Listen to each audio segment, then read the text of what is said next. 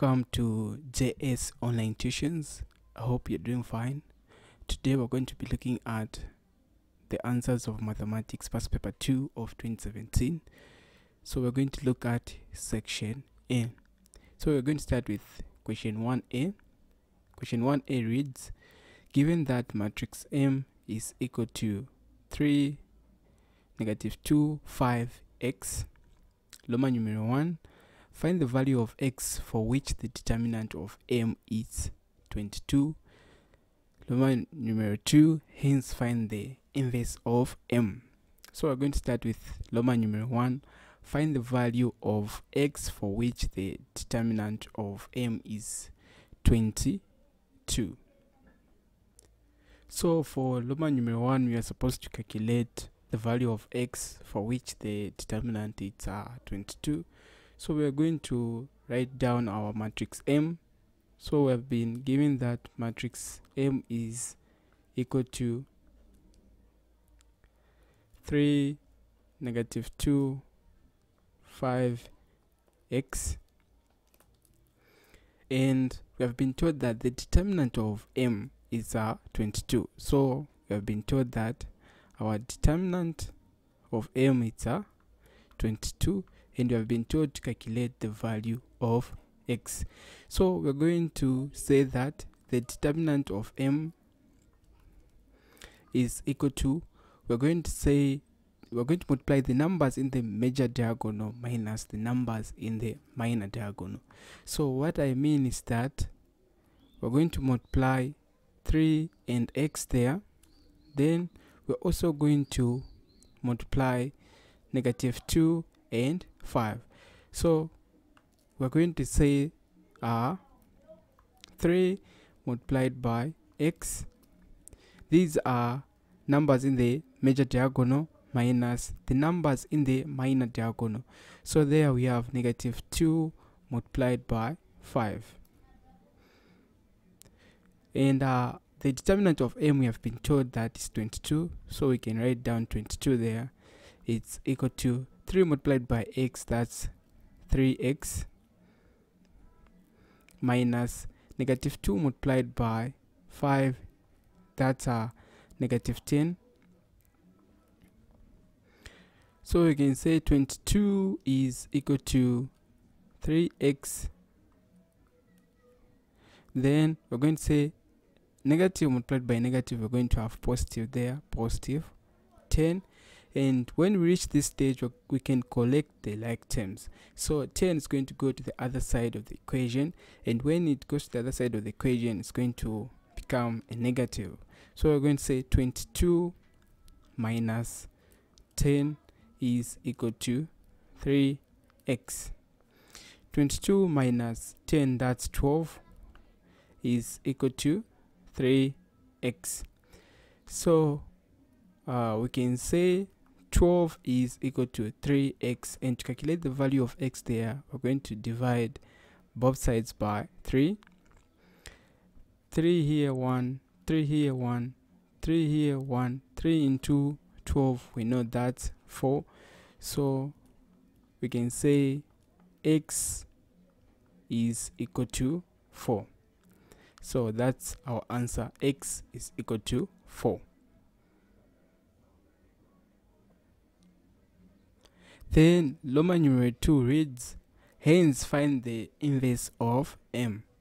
So for that matrix M, we can calculate the inverse since we know the value of x, which is 4.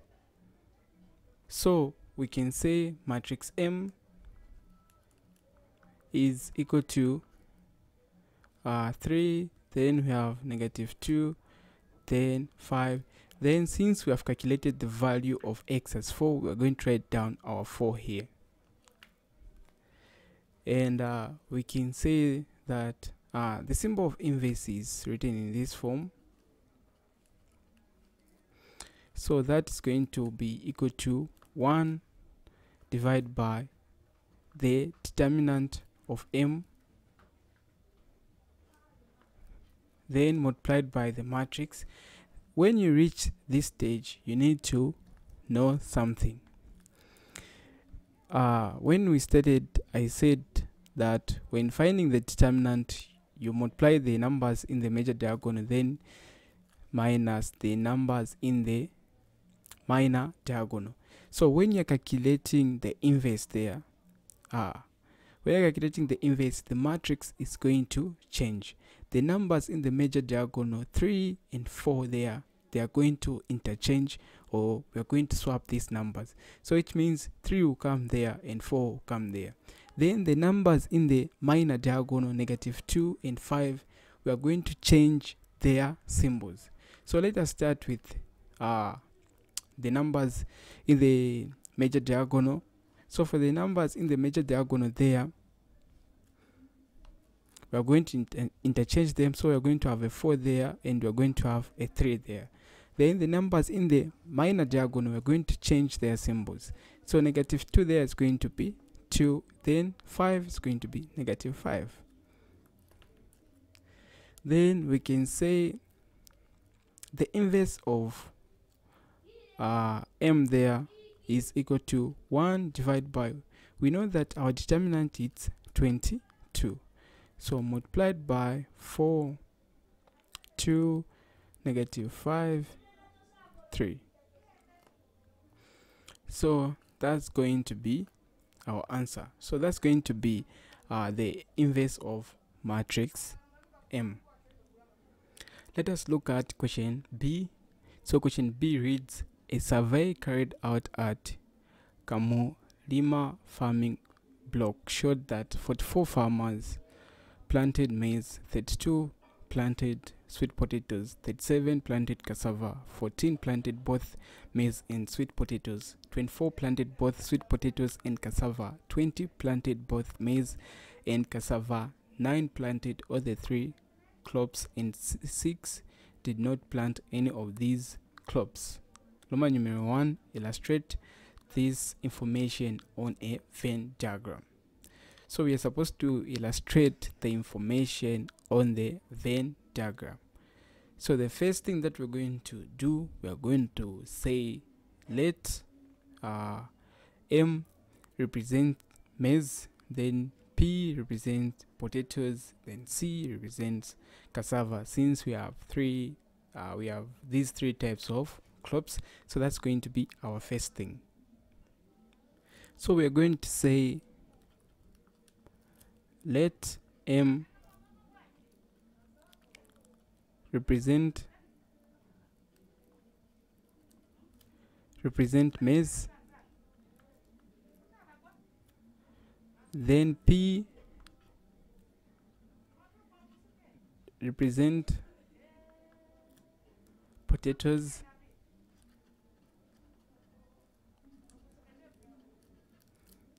and C represent cassava. Then we can draw our Venn diagram.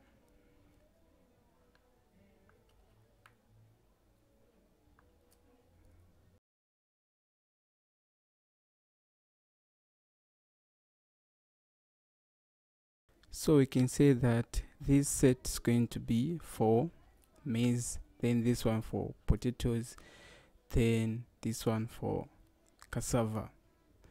And let us look at the information that we have been given in the question. So a survey carried out at Kamulima farming block showed that 44 farmers planted maize, 32 planted sweet potatoes, 37 planted cassava, 14 planted both maize and sweet potatoes, 24 planted both sweet potatoes and cassava, 20 planted both maize and cassava, 9 planted all the 3 crops. So we are going to start with 9. So 9 planted all the 3 crops. This is the first number that we are going to put in our Venn diagram. So the 9 planted all the 3 crops, so we are going to put 9. Since this part is where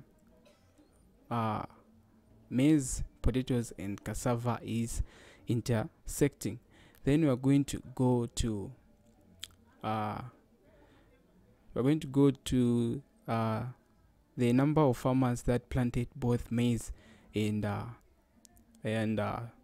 potatoes there. So let us check that.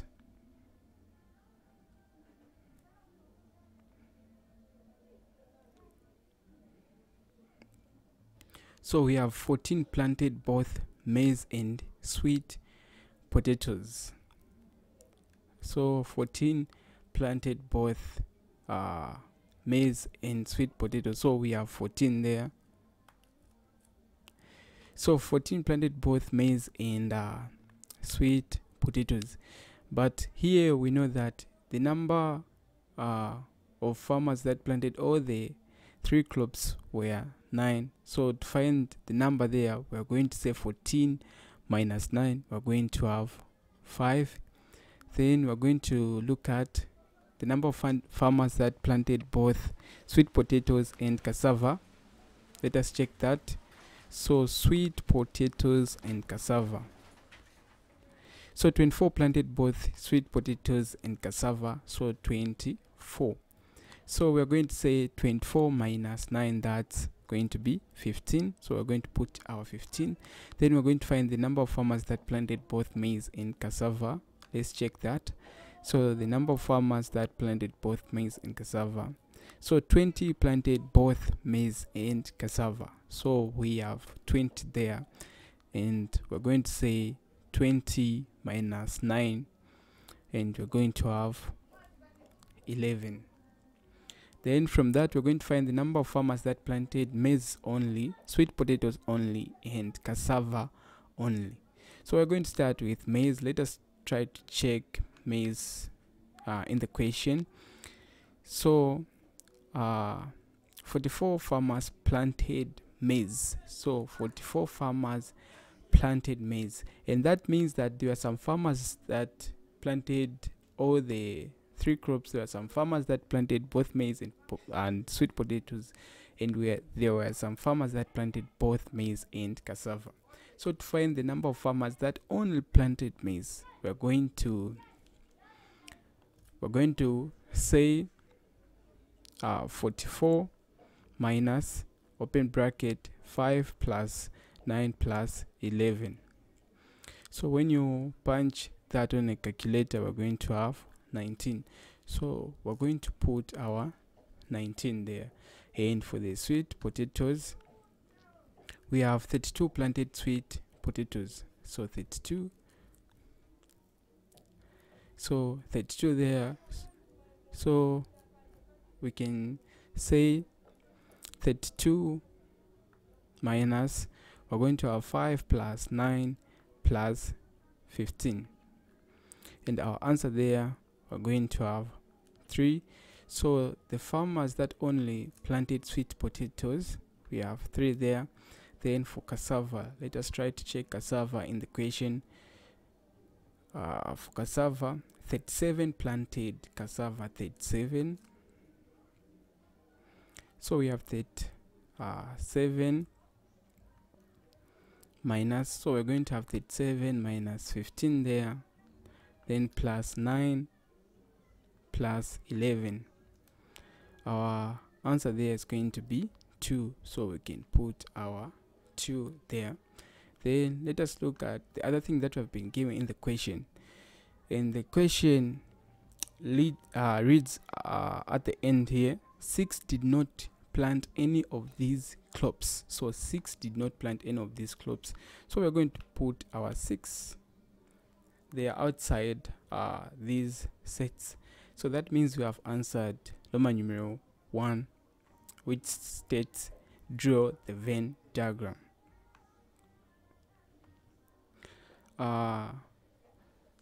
Roman numeral 2, how many farmers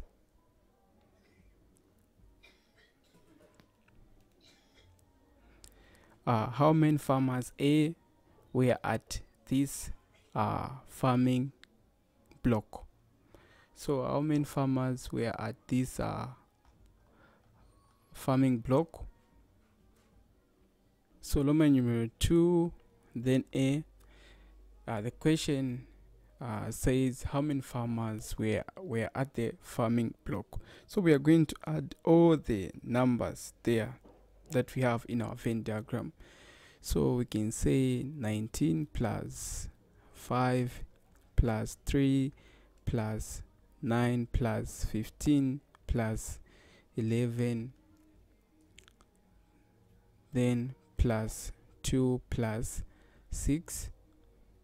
Let me just counter check that. 1 2 3 4 5 6 7 8. 1 2 3 4 5 6 7 8. And the total number there, it's 70. So 70 farmers were at the farming block.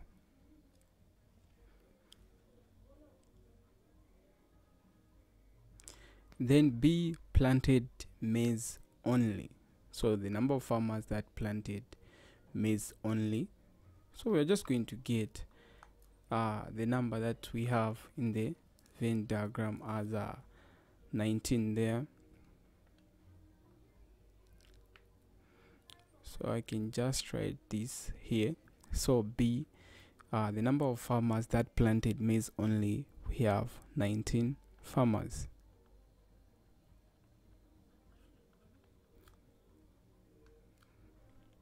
Then C planted 2 different crops. So the number of farmers that planted 2 different crops, and for us to find that answer, we are going to add the number of farmers that planted maize and sweet potatoes, the number of farmers that planted maize and cassava, and the number of farmers that planted sweet potatoes and cassava. So we have 5, 15, and 11. So we are going to add 5, 15, and 11. So our C there, we're going to have 15 plus 5 plus 11, and the answer there, it's 31 farmers.